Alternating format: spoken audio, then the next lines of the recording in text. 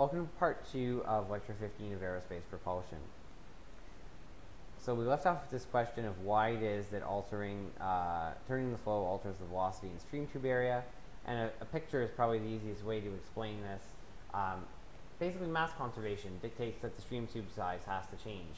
Right? And this is because there's still sort of a net flow in the axial direction. So if I take a flow, let's say that it is initially perfectly axial, and I use some guide vanes to turn it so that there's now a tangential component, the axial component can't really change, or at least not unless there's some change in the overall height of the channel, right? So the stream tube sort of contracts because the magnitude of the velocity has gone up, static pressure falls.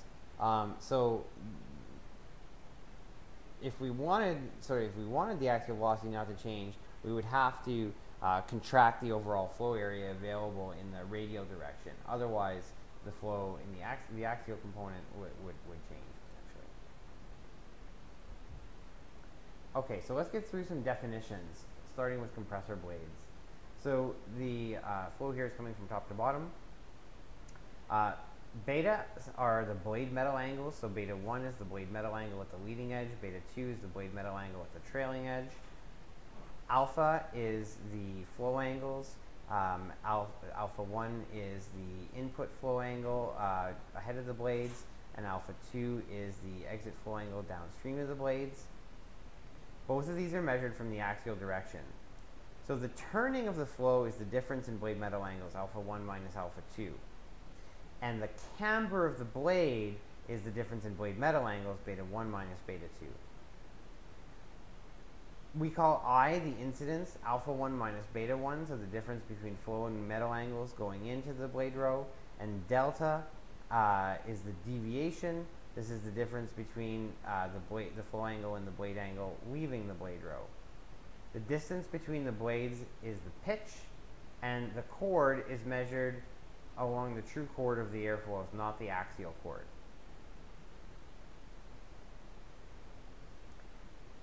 Now, that deviation quantity for compressor blades is highly sensitive to the incidence angle.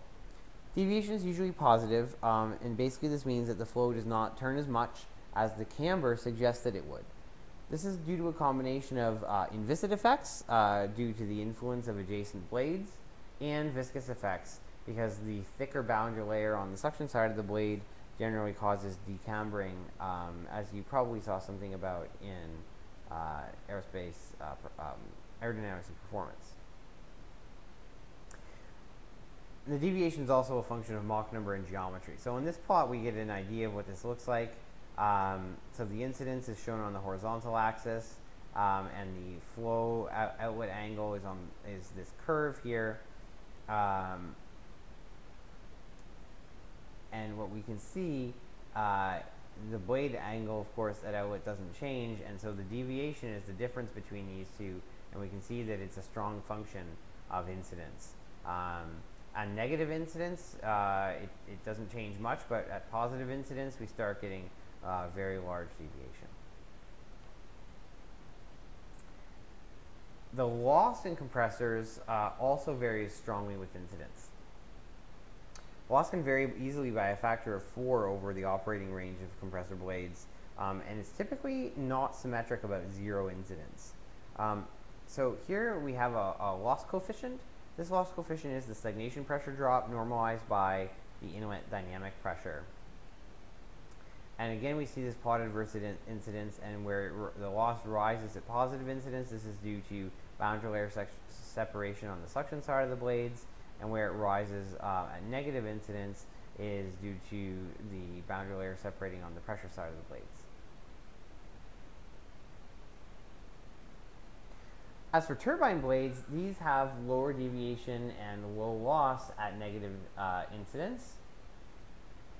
We can see here that our blade outlet angle and the gas outlet angle are within a couple of degrees of each other over a very wide incidence range. And the loss remains low until we get to very high positive incidence. And again, this is because of the overall favorable pressure gradient helping to prevent flow separation.